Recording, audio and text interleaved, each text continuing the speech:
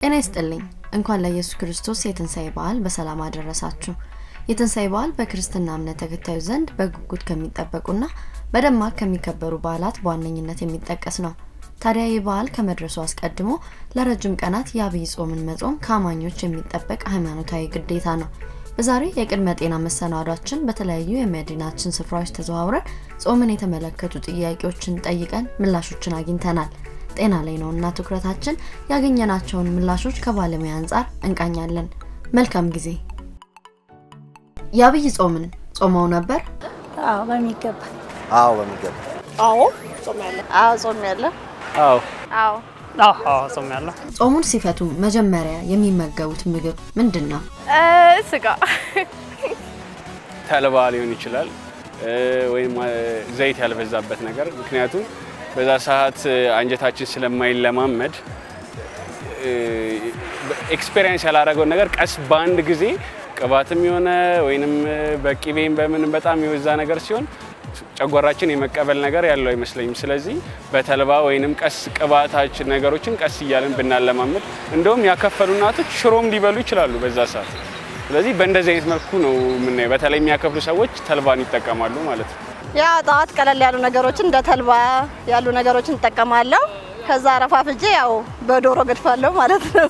መጀመሪያው መመገብ አለብን ቢያመስ ለስለስ ያሉ ምግቦችን ነው እንደ ተልባ ሆድ ማለስለሻ ነገሮችን እነሱን ነው የምጠቀመው። ያው የግቢ ተማሪ እንደመሆነ መጣን የአብይ ጾም ስንጾም የምንፈታው ሌት አድረን ከቤተ ክርስቲያን ምላሽ አለ ራስ ተዘጋጅቶ ይቆየናል። እዛው ነው ተልባ ይሰጠናል። እዛ ነው የምንፈታው ማለት ነው። ይሄ ነው ያለው ነገር ግቢ አገር ቤትም ድሮ ባለንበት ጊዜ ያው እናቶቹ ቅቤ ምናምን በዛ ነው ጾም የምንፈታው ማለት ነው። ለሚያከፍሉ ተልባ ምናምን ነው የሚሰጠው። እኔ ግን ያው ትንሽ ዶሮ ስለሚከብድሽ ሽሮ በላለሁ በቃ ሽሮ ሳሰርቼ ማለት ነው። ጾምን ስንፈታ ወዲያው መመገብ የሌለብን ምግቦች ምንድናቸው? እንግዲህ እነ ዶሮ ምናምን ወዲያ መብላት የለብንም። ለጨጓራችን ሞላ አንጀቶቻችን ስለሚከብዱን ደሞ ሆዳችን ደርቆም ስለሰነበተ ለስላሳ ነገር ስንበላ ይከብደዋል። ስለዚህ መጀመሪያ መውሰድ ያለብን ለስለስ ቀለል ያሉ ነገሮችን እንደ ተልባ ብናገኝና እሱን ብንጠቀም ጥሩ ነው። እንደኔ ዶሮ ባይበላ ይሰራል። ዶሮ ወጥ ባይበላ በእኔ አማራጭ ማለት ነው። ዶሮ ወጥ ብዙ ጊዜ ጤና አይሰጥም። ወዳው ቀስ እያሉ እየተለማመዱ መብላት ሞር ቅባት የበዛባቸው ምግቦች ለምሳሌ ቅባት እንደ ስብ ያለው ቅባት ያለው ስጋ ነገር ወደ ዶሮ ቅመማ የበዛበት ቅባት የበዛባቸው ባይሆኑ ይመረጣሉ። ጥሩ አይደለም። ለመጀመሪያ እንደ ተልባ ያለው ነገሮች ቢወሰዱ ጥሩ ነው ለሰውነታችን ማለት ነው። እና ቅባት ያለው ነገር በአብዛኛው መጠቀም ጉዳት እንዳለው ነው የማውቀው። ወደ እኔ እንደምመክረው ስፔሻሊ ካከፈልን መመገብ የሌለብን ነገር ወደ ዶሮ ወጥም ሊሆን ይችላል ምንም ቅባት የበዛበት በጣም ባይሆን አሪፍ ነው። ቀስ ይያልን ብላለማመደው በአንድ ያገኘነውን ሁሉ ከመንበላ ወይም ብንበላ እንኳን ትንሽ አርገን እዛ ረፍት ሰተን ቅባት የሌላቸው ምግቦችን ብንበላ ይመረጣል። እንደፈታን ያው ሁላችንም ስለምንጓጓ በጉጉት ስለምንጣብቅ ወደ ስጋ ነው የምንሄደው። በጾም ወቅት ሰውነታችን ምን አይነት ለውጥ ያስተናግዳል? የሰውነት መቀነስ ይኖራል። ግን ያው ከጊዜ በኋላ ቀስ በቀስ ያው ብዙው ተገቢያለሽ መቀነስ ይኖራል። እንደድሮ አይሆንም ሰውነት። ለምን ያው የውሃ ጥሙም የምንም ቡና ስም ካለ ቡናውም ስለሚባል ትንሽ ለውጥ ይኖራል ብየናለሁ። ከጊዜ በኋላ ግን እዛው ቦታ ትመለሻለሽ። ጾሙ መጾማችን ጥሩ ነው። አሁን በአትክልት አሁን ብዙ ጊዜ በፍስክ ሰዓት የምንጠቀመው የስጋ ምናምን ነገር ነው። አሁን በጾሙ ሰዓት አትክልት ነው የምትጠቀሚው። ስለዚህ ምንም የሚጎዳ ነገር የለም። ለሰውነታችን ቀለል ያለ ነገር የሚስማማን ነገር ስለምንጠቀም ጥሩ ነው ጾሙ። አንድ ያው ሊኖር የሚችለው ኪሎ መቀነስ የሆድ መድረቅ እንደዛ አይነት ነገሮች ከሰጣሉ ያስባል። ኦፊሻሊ ያው ግልጽ ነው። ፊዚካሊም ለውጥ ይኖራል። ሰውነታችን ሊቀለል ይችላል። ጾም ከሃይማኖታዊ አንድምታው ባሻገር የጤና ጠቀሜታ አለው ብለው ያስባሉ? በሚገባ እንደሚታወቀው ብዙ ስመጠቀም ለሰውነታችን ጥሩ አይደለም። በሐኪምም አይመከርም ከኮሌስትሮል አንፃር ምናምንና ከዛ ስለምንርቅ ቬጂቴብል ምናምን ስለሆነ የምናዘወትረው ያ ደግሞ ለጤናችን ጥሩ ነው። በጣም ጥሩ ለውጥ ነው ያለው። በጣም አሪፍ ነው። ለሰውነትሽ ቀለል ያሉ ነገሮችን ነው የምትጠቀሚው። አረንጓዴ ነገሮችን ነው ብዙ ነገር አላቸው። እነዛ ስጋን ምናምን ስለሚተኩ ምንም እንትን ነገር የለውም። ጥሩ ነው በሚል ይዘነዋል። ለምሳሌ ያለንን ኮንዲሽን ማስተካከል ሰውነታችን አላስፈላጊ እንንቀሳቀስ ስብና ቅባቶች እየበላን እንቀመጥ የነበሩ ነገሮችን እነሱን በመንቀነስበት ሰዓት ያለን ኪሎ ሲሞረድና ሰውነታችን የመሰብሰብ ባህሪ ይኖራል ያስባለሁ። በጤናችን ላይ አስፈላጊ ነው ነው። ከጾም ፍቺ ጋር በተያያዘ ምን የተለየ አጋጣሚ ያለዎት? አይ እኔ አላጋጣመኝ ግን ያጋጠማችሁ ሰዎች አውቃለሁ። ቅባት መጥፎ እንደሆነ ነው የሚያሳይ እዚህ ጋር አሁን ብዙ ጊዜ ከመጾሙ የተነሳ በቃ ከሰውነታችን ጋር ያለው ሪሌሽንሺፕ እሱ ነው የሚያሳየን ማለት ነው። እና ጉዳት እንዳለው ነው እኔ የምረዳው። ይታመማሉ በአብዛኛው አሁን ወደ ገጠር ምናምን በመኖጣበት ጊዜ አብዛኛው ይታመማሉ። እና ቅባት ባይጠቀሙ ጥሩ ነው እላለሁ። ያው ቀስ በቀስ እንዲጠቀሙ መከራለሁ። በራሴ በፊት ማለት ነው ባለማወቅ በልቼ ብዙ ቀን አሞኛል። ከዛ ቀን ወዲህ ግን ትምህርት ወስጄ አልበላም። ሽሮ ነው የምበላው። እስካሁን ነገር ገጥሞኝ አያውቅም፣ አይገጥመኝም። ማውቀዋለሁ ከቤተሰቦቼ ትልልቆች ስለሆኑ ከነሱ ጋር ስለሆነ ያለሁትም ያውቁታል። እነሱ የአመጋገብን እንትን ያ በእነሱ መሰረት ነው የሚሄደው። እስካሁን ባለው ሁኔታ እንደዚህ ነገር አጋጥሞኝ አያውቅም። የተለየ በጣም ባይባልም ታመሜ ሰላም ያልተሰማኝ ቀን አለ። ከዛ በኋላ ግን ኮንሺየስ ነኝ፣ አስተውዬ ነው የምመለው። ያገኘሁትን ዶሮ ስለምወድ በቃ አስጎስ አገኘው ብዬ ያለውን ነገር ስጠቀም ትንሽ ሰላም ያስተሰማኝ ጊዜ አለ። ከዛ በኋላ ግን አስተካክዬ መመገብ ጀምሬያለሁ። ስለ ጾም ሰዎች ይህንን ብለዋል። ከባለሙያ አይነስ የጾም ጠቀሜታ እንዴት ይታያል? የህብረተሰብ ጤና ከፍተኛ ኤክስፐርትና ተመራማሪ ከሆኑት ዶክተር ዳዊት ጋር ቆይታ አድርገናል። አብራችሁን ሁኑ። በሳይንስ ረገድ ስንት አይነት የጾም አይነቶች አሉ? ኦኬ ምናልባት በመጀመሪያ ጠቅላላ ስለ ጾም አንዳንድ ነገሮች ልናገር። በዓለም ታሪክ ውስጥ ለረጅም ጊዜ የጾመ አንድ ሰውዬ የስኮትላንድ ሀገር ሰው ነው እና ለ268 ቀን ምግብ አልበላም። ረጅም ጊዜ ነው አይደለም? ስለዚህ ሰውዬ በመጀመሪያ ክብደቱ በጣም ብዙ ነበረ። ኋላ ጾሙን ሲጨርስ በጣም ነው የቀነሰው ያለ።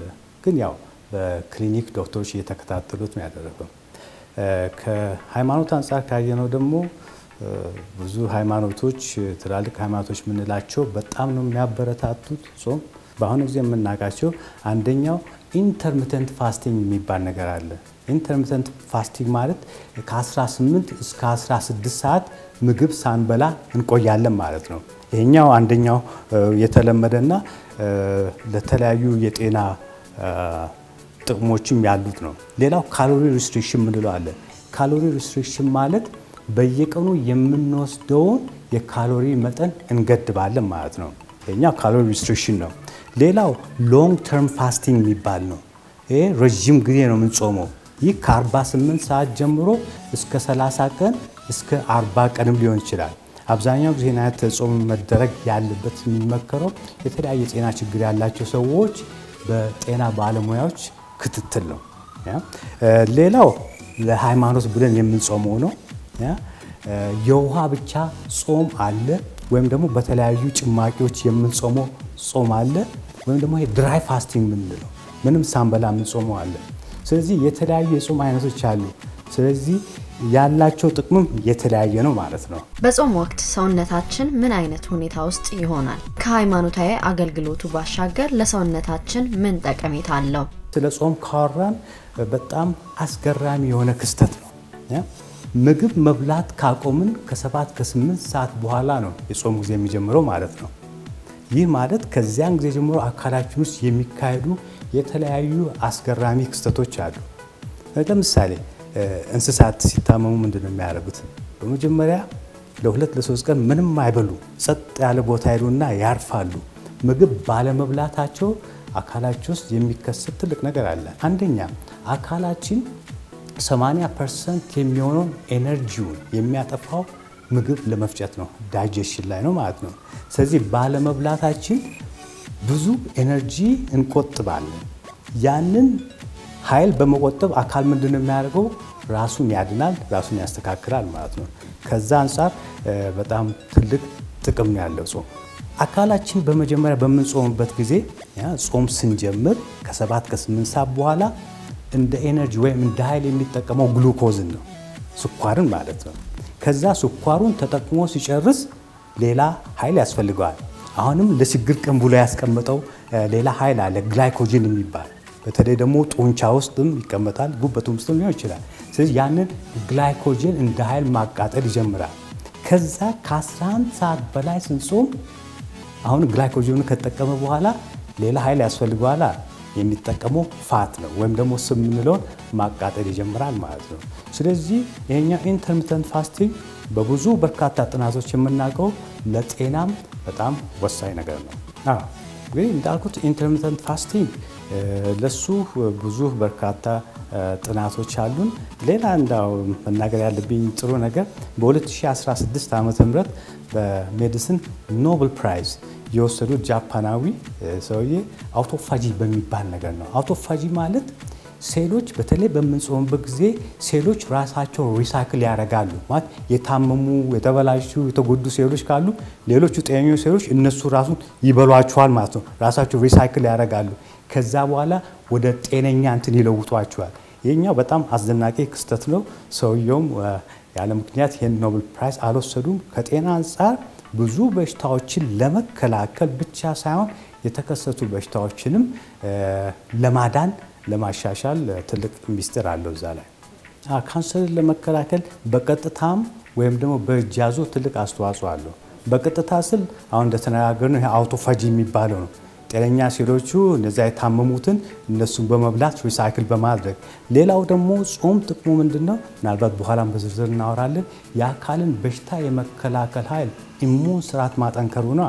ስለዚህ ስለ ካንሰር ስናወራ እኮ በአንደኛ ደረጃ የአካል ኢሙን ስርዓት ሲደክም ነው ካንሰር ሴሎች የሚያጠቁት አይደለም እንጂ በሁላችን ሰው በሁሉም ሰው መካከል የካንሰር ሴሎች አሉ በሁላችንም ውስጥ አይደለም።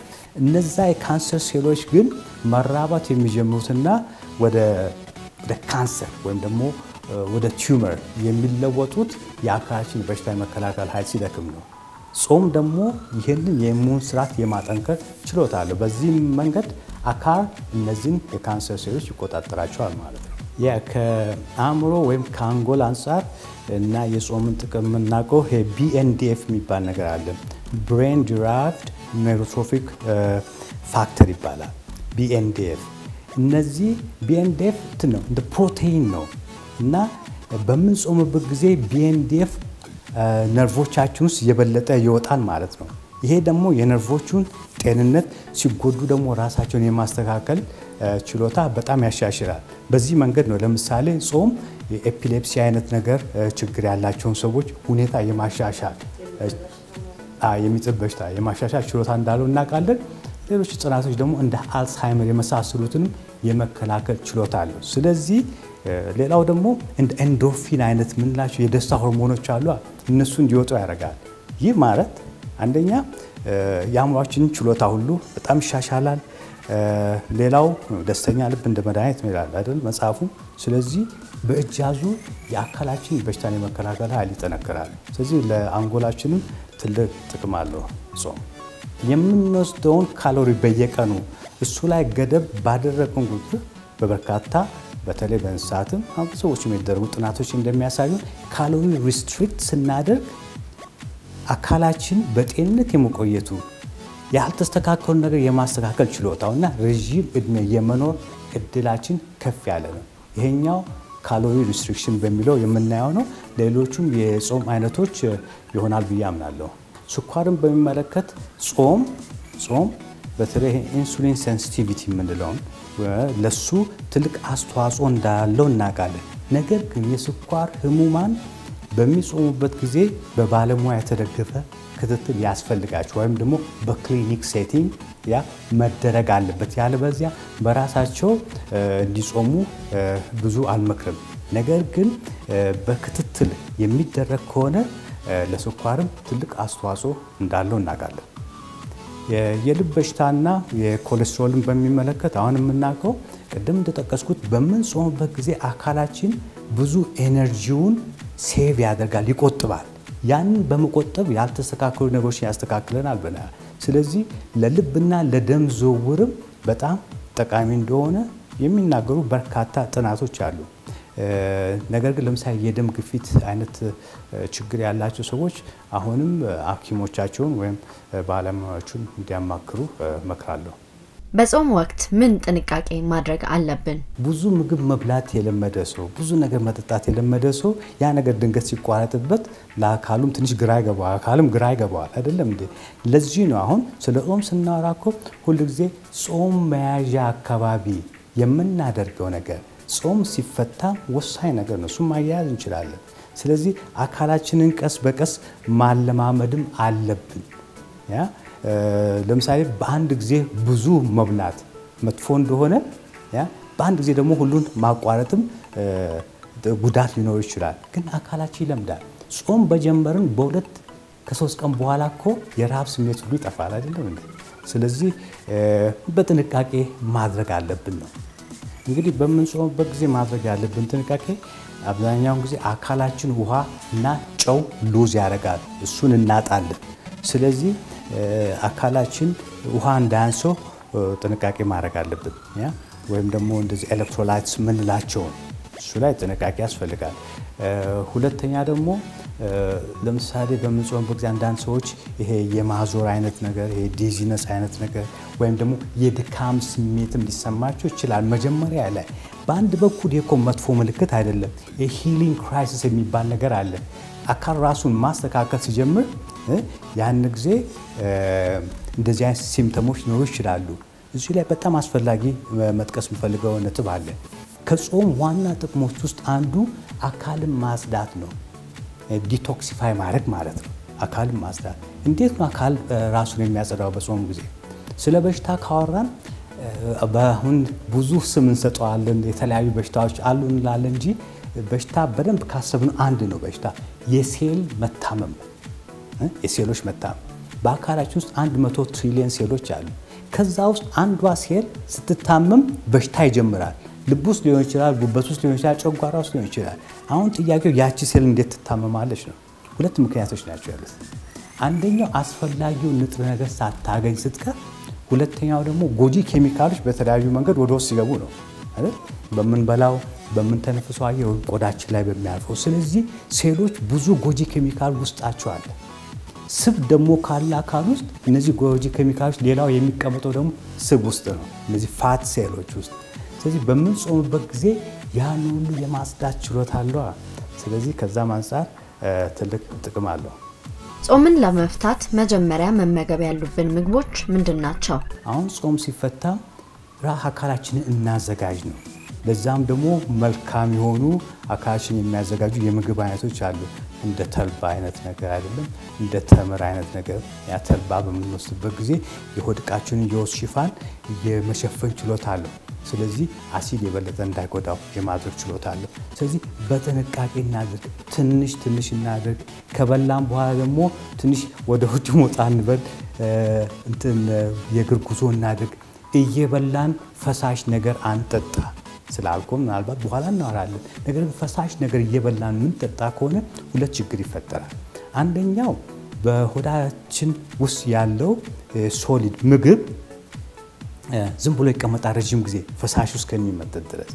ሌላው ደግሞ የምንጠጣው ፈሳሽ ለዳይጀሽን ለምግብ መፈጨት የሚያስፈልጉትን እንደ ሃይድሮክሎሪክ አሲድ የሚሆን ሌሎቹንም ኤንዛይሞች ይበርዛቸዋል፣ ያዳክማቸዋል። ስለዚህ ይሄኛው ደግሞ ኢንዳይጀሽን ብዙ ሰዎች እኮ በልቼ የበላው ተወዴ ውስጥ ተቀመጠ የሚሉት እንደዚህ አይነት ስሜት ይፈጥራል። ከጊዜ በኋላ ደግሞ ጋስትራይቲስ የጨጓራ ቁስል ወይም ደግሞ የጨጓራ መቆጣት እና እንደ አልሰር የጨጓራ ቁስል የመሳሰሉትን ቃር የመሳሰሉትን ሌሎች ችግሮች ሊያስከትል ይችላል። ጥንቃቄ ያስፈልጋል። በትንሹ በመጠኑ እናድርግ። አልኮል ላይም ትልቅ ጥንቃቄ እንድናደርግ ያስፈልጋል። አልኮልና ቅባት የበዛባቸው ምግቦች በጤና ላይ ያላቸው ተጽዕኖስ ምንድን ነው? አወሳሰዳችንስ ምን መምሰል አለበት? እንግዲህ ጤነኛ ስለሆነ የአኗኗር ዘይቤ ስናወራ በአንደኛ ደረጃ ስለ አመጋገባችን ነው። ጤነኛ የሆነ የአመጋገብ ዘይቤ ስንል ደግሞ ጤነኛ የሆነ በምግብ አታክልት ባልተፈተጉ የእህል ሰብሎችና በፍራፍሬዎች ላይ ያተኮረ ይሁን ነው። ስለዚህ በአንደኛ ደረጃ ሁልጊዜ የምመክረው እነዚህን የምግብ አይነቶች እናዘወትር ነው። ከእንስሳትና ከእንስሳት ተዋጽኦ የሚገኙ የምግብ አይነቶችን ከወሰድን ስጋ፣ እንቁላል፣ ወተት፣ ቺዝ የመሳሰሉትን በዛ ውስጥ ያለው ሳቹሬትድ ፋት እና ኮሌስትሮል በጣም ከፍተኛ ከመሆኑ የተነሳ ትልቅ ጥንቃቄ ያስፈልጋል። በተለይ ተላላፊ ላልሆኑ በሽታዎች ለምንላቸው እንደ ልብ ካንሰር፣ ስኳር፣ ደም ግፊት፣ ውፍረትም እንደ በሽታ ነው የምናየው። ለነዛ ሁሉ አንድ ኮመን ዲኖሚኔተር ለሁሉም እንትን የሚሆን ነገር ስብ ነው። ስብ ላይ በጣም ጥንቃቄ ያስፈልገናል። እሱ ብቻ አይደለም። እኛ ሀገርም ብዙ በፊት የሚባል ነበር ብዙ ፕሮቲን ብዙ ስጋ ስትበላ ጠንካራ ትሆናለህ የሚባል ነገር። ይሄ እውነተኛ ሳይንስ አይደለም አይደል? ዝሆንም ብንወስደው ዝሆን ምንድን ነው የሚበላው? ቅጠል ነው የሚበላው። ቅጠል በልቶ ያ ሁሉ ጡንቻ አለው። እሱ ብቻ ሳይሆን ለ10 ለ12 ሰዓት ሳይደክሞ መሮጥ ይችላል ዝሆን። በዚህ ላይ ደግሞ የአእምሮ ችሎታው ኢንቴሊጀንስ ኮኤፊሺየንቱ በጣም ከፍ ያለ ነው። እድሜውም ረጅም ነው። ስለዚህ ጥንቃቄ ያስፈልጋል። ብዙ ከእንስሳት የሚገኝ ፕሮቲንም አያስፈልገንም። መጠነኛ ይበቃናል።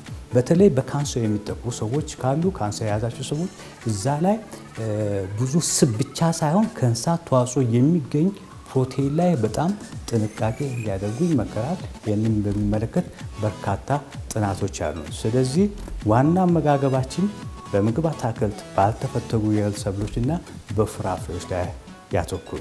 ይሄኛውም ለረጅም እድሜ ለጤንነትም አንዱ ዋና ቁልፍ ነው።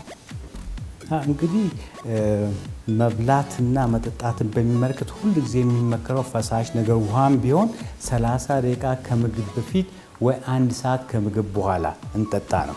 የጨጓራና የሆድ ዕቃ ችግር ያላቸውን ሰዎች እንዲያውም የሚመክረው በየ30 ደቂቃ 1 ብርጭቆ ውሃ እንጠጡ ነው። ውሃ በመጠጣት የጨጓራ ችግርን በጣም ማቃለል እንችላለን፣ ግን በትክክለኛው ሰዓት እንጠጣ ነው። እሱ ወሳኝ ነገር ነው። ጠላ ወይም ደግሞ ጠጅ አብሮ ከምግብ ጋር የተለመደ ነገር ነው፣ ግን በተቻለ መጠን እየበላን የምንወስደውን የፈሳሽ መጠን እንቀንስ ነው። እሱ ወሳኝ ነገር ነው። የአልኮል መጠጦችን ቅባት ከበዛባቸው ምግቦች ጋር አንድ ላይ መውሰድ በጤና ላይ ምን አሉታዊ ተጽዕኖ አለው? ኮምቢኔሽኑ በእርግጥ ጥሩ አይደለም። ነገር ግን በእንደዚያ በበዓል ወቅት ምንም ለስላሳ መጠጥ አጠጡ አንልም። ነገር ግን በተቻለ መጠን ጥንቃቄ እናደርገው። ኦኬ በበዓል ቀን ጠጣን፣ ነገር ግን በሌላ ቀናት ይሳል። ዋና እኮ የምንበላውና የምንጠጣው ለብርታትና ለጤንነት መሆን አለበት። እዚህ ላይ መናገር የምፈልጋቸው አንዳንድ ነጥቦች አሉ፣ አባባሎች አሉ። የምትበላው ምግብ ወይ መድኃኒት ነው ወይ ቀስ ብሎ የሚገድልህ መርዝ ነው ይባላል። አንድ ዊግሞር የሚባሉ ሴትዮ ናቸው እንደ ሃይፖክራተስ የሕክምና አባት የሚባሉ ሲናገር ደግሞ የምትበሉት ምግብ መድኃኒታችሁ ይሁን ብሏል። እዚህ ላይ ጥንቃቄ ያስፈልጋል። እና አንዳንድ ጊዜ ደግሞ ከዛም የባሰ አባባል አለ፣ የሰው ልጆች በራሳቸው ጥርሶች የራሳቸው መቃብር ይቆፍራሉ ይባላል። ስለዚህ በጣም ጥንቃቄ ያስፈልጋል። ከበዓል ውጪ እንዴት ነው የምንኖረው? የአመጋገብ የአኗኗር ዘይቤያችን እንዴት ነው? እሱን በደንብ መፈተንና መጠየቅ አለብን። በየቀኑ ብዙ ለስላሳ መጠጦች ምንጠጣ ከሆነ በአሁኑ ጊዜ ለምናውቀው ለኦቤሲቲ ችግር ወይም ደግሞ ከፍተኛ የክብደት መጨመር አንዱ አስተዋጽኦ ያበረከተው እሱ እንደሆነ እናውቃለን። በተለይ በኢንዱስትሪ ባደጉት ሀገሮች ውስጥ ወጣቶች ገና ቲን ኤጀርስ የምንላቸው ወጣቶች ከውፍረት የተነሳ ገና በልጅነት እድሜያቸው ታይፕ 2 የምንለውን አዋቂዎቹን የሚይዙ አደልት ኦንሰት ዳያቤቲስ፣ ስኳር በሽታ እነሱን እያያዛቸው ለሱ አስተዋጽኦ እያበረከቱ ካሉት ነገሮች ውስጥ አንደኛው እነዚህ ፋስት ፉድ የምንላቸውና እነዚህ ለስላሳ መጠጦች የምንላቸው ናቸው። እሱም እንቅርት ላይ ጆሮ ደግፍ ነው። እዚህ አይነት ነገሮች ቅባቱ ሲበዛ ጥሩ አይደለም አለ። በዚህም ላይ አልኮሉን ደግሞ ከጨመር ሁኔታውን እያባባስና አይደል እሳት ላይ እንደገና ቤንዚን እየጨመርን ነው። ስለዚህ ትልቅ ጥንቃቄ ያስፈልጋል። በተለይ ደግሞ የደም ዝውውር፣ የልብ፣ የስኳር፣ የደም ግፊት አይነት ወይም ደግሞ የሆድ ዕቃ ችግር ያላቸው ሰዎች ትልቅ ጥንቃቄ እንዲያደርጉ ይመከራል። ምክንያቱም የቆሰለ ጨጓራ ካለ ወይም የቆሰለ አንጀት ካለ ያ እንደገና ማድማት እንችላለን አይደለም እንዴ? ከዛ በኋላ የተለያዩ መርዞችና ኮምፕሊኬሽንስ መግባት ይቻላል። ወይም ደግሞ የጠበቡ የደም ስሮች ካሉ በተለይ ኮሮነሪ አርተሪስ የልብ ትናንሽ ደም ስሮች ጠቦ ከሆነ እነሱን ሁኔታውን ጠቅላላ ልናባብስ እንችላለን፣ ብዙ ፋትና ብዙ አልኮል በመውሰድ ማለት ነው። ስለዚህ ጥንቃቄ ይፈልጋል። አንዳንዶች አነስተኛ መጠን አልኮል ለሰውነታችን አስፈላጊ ነው ይላሉ። ሌሎች ደግሞ ጭራሽ እንደማያስፈልግ ይናገራሉ። ሳይንሱስ ምን ይላል? እንግዲህ አልኮል ነገር ከኮሌስትሮል ጋር ያያይዘዋል። ኮሌስትሮል ለምሳሌ ለአካላችን ብዙ ሰዎች ኮሌስትሮል ከፍ አለ ብሎ ይደነገር። ኮሌስትሮል ለአካል አስፈላጊ ነገር ነው። አስፈላጊም ስለሆነ ፈጣሪ ጉበት ራሱ በቂ ኮሌስትሮል እንዲያመርት አድርጓል። ለአካል ስራ የሚያስፈልገውን ኮሌስትሮል ጉበት ያመርታል። ነገር ግን በምግባችን ተጨማሪ ብዙ ኮሌስትሮል ስንሰበስብ ያን ጊዜ ችግር እየሆነ ይመጣል ማለት ነው። አልኮልን በሚመለከት እውነቱን ለመና እኔ ጠጥቼ ስለማላቅ በህይወቴ ሰዎችን ትንሽ ጠጡ ብዬ አላበረታታም። ነገር ግን አልኮል መጠጣት ምንም የሚያመጣው ጥቅም የለም። ይህን በሚመለከት የምናውቀው the French paradox የሚባለው ጥናት ነው።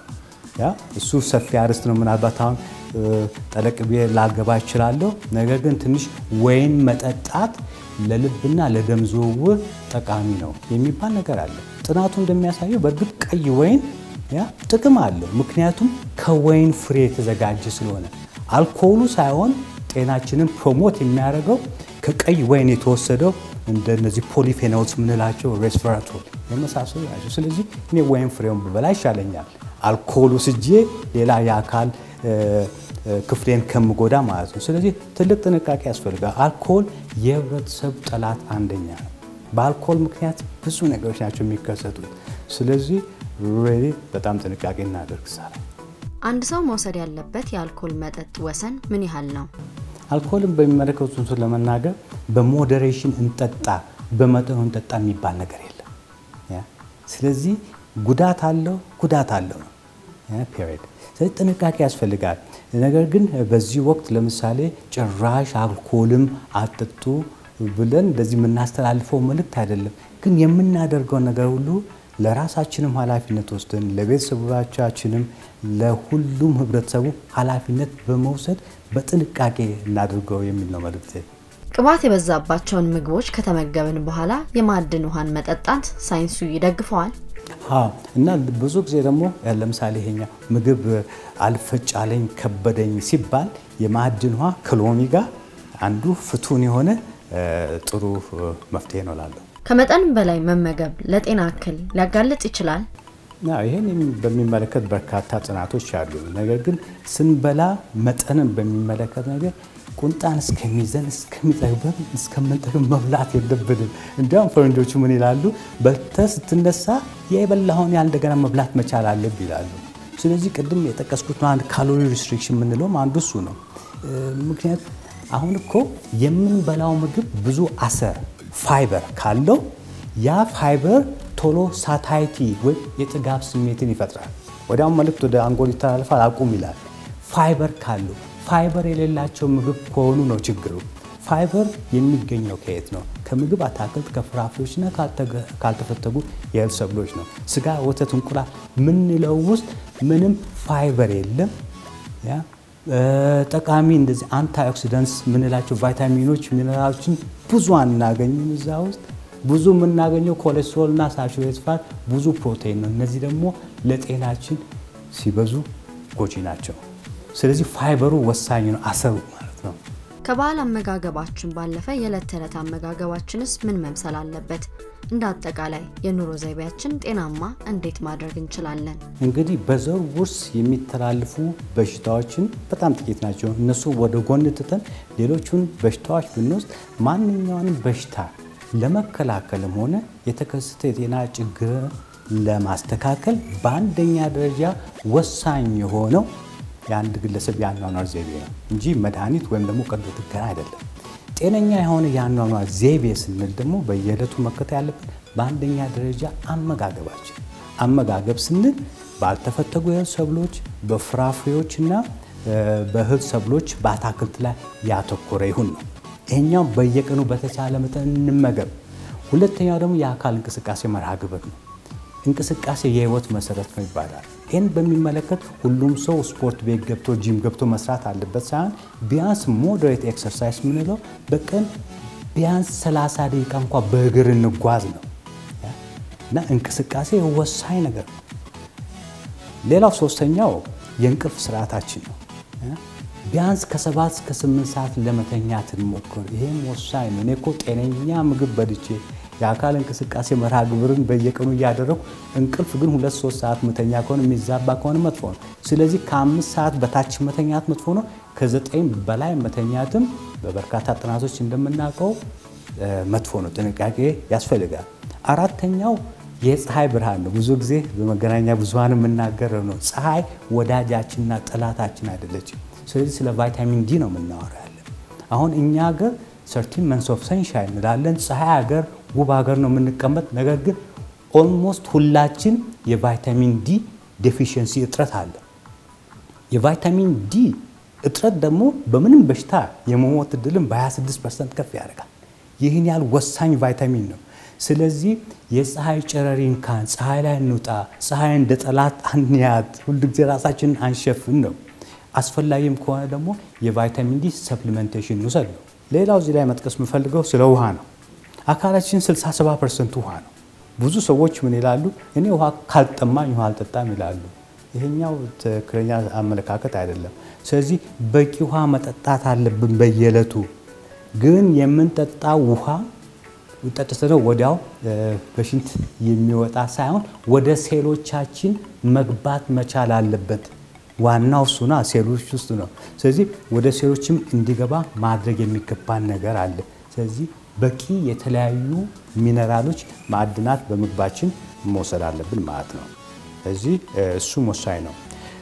ሌላው አተኩሮ መስጠት የሚገባው ነገር ስለ ጤነኛ የሆነ የአኗኗር ዘይቤ ካወራን ስለ ማይንድ ቦዲ ኮኔክሽን ነው። መንፈሳዊ ፍጡራን ነን የሰው ልጆች አይደለም እንዴ? ስለዚህ አመለካከታችን፣ ጤነኛ አስተሳሰብ፣ መልካም መሆን፣ ቀና መሆን ለጤናችንም ወሳኝ ነው።